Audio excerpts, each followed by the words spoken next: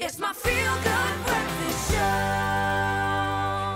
Oh, good morning. Welcome back once again. If you're as excited as me, I guess you are thinking about the upcoming Bay Hill Premier Cup. Now in its 35th year, this is the hotbed of where talent is discovered. This prestigious event is set to feature promising under-19 soccer superstars showcasing their skills without limits, and with a very rich history and a list of some notable alumni. We're talking Benny McCarthy, that sort of level. We're going to delve into how this tournament is impacting the development of future football stars and contributing to South Africa's ambition to dominate the world of football, because we believe we can do it.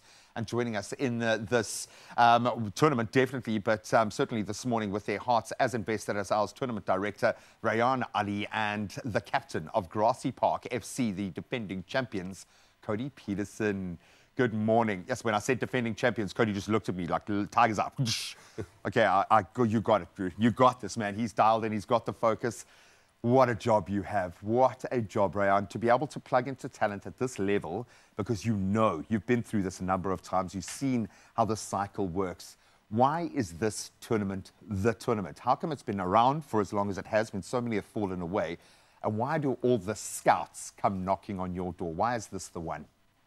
I think the key ingredient here was the formulation in 1989 of this LOC committee. So the tournament was essentially started by the Bale United Football Club, and there was a subcommittee created, the Bale LOC, that kind of ran this event for years and years and years. The custodians. They are the custodians of the event.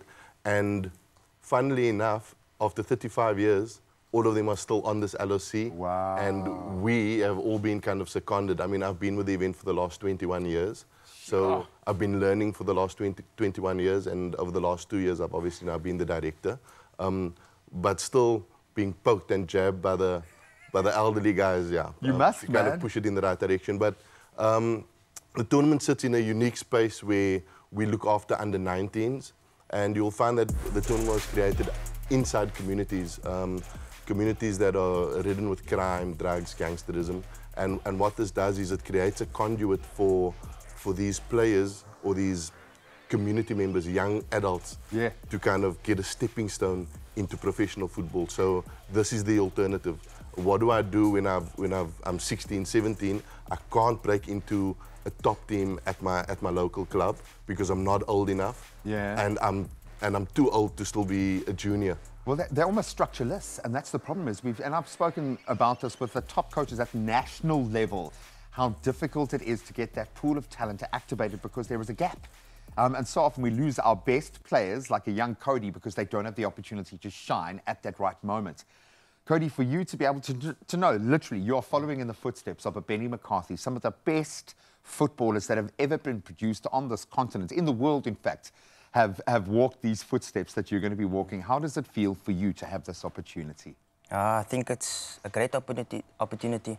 You know, many people don't get this opportunity to go out and showcase their talent, but we should be grateful because it helps us in a way, because we can also one day maybe be there where Benny McCarthy is or Steven Pienaar, and I think it's great for us. And being able to work alongside like a Steven Pienaar, there's a reason why he keeps coming back here. There's a reason why he wants other young footballers to see him do it, because he understands how vitally important the notion of representation is. But that building block, that stepping stone, it works in the sense. Why does it work so well? What do you give these kids when they come through your program? I think a key ingredient for us is to, obviously from an eventing standpoint, to try and be the pinnacle from an eventing standpoint. The football really speaks to itself. There's a greater plan in our LOC to almost bring in the best teams from around the country. We've, again this year, got 11 teams that's traveling in from not outside the country, but outside of the Western Cape. Zone, yeah. Yeah, and then there's about 21 teams that's representative of the Western Cape. So you've got local teams that are amateur, and then you've got franchise teams that are kind of touching the semi-pro level, and then you have PSL teams coming down. So there's a nice mixture of kind of ascertaining how good am I really as an amateur player versus because you've got to test yourself against the best. Exactly, and so now we've also created this conveyor belt of talent kind of running through the SAFA structures. So Duncan Crowe is no stranger. David Nyati will be there this year. Walter Steenbach, who's the new technical director, he'll be there this year.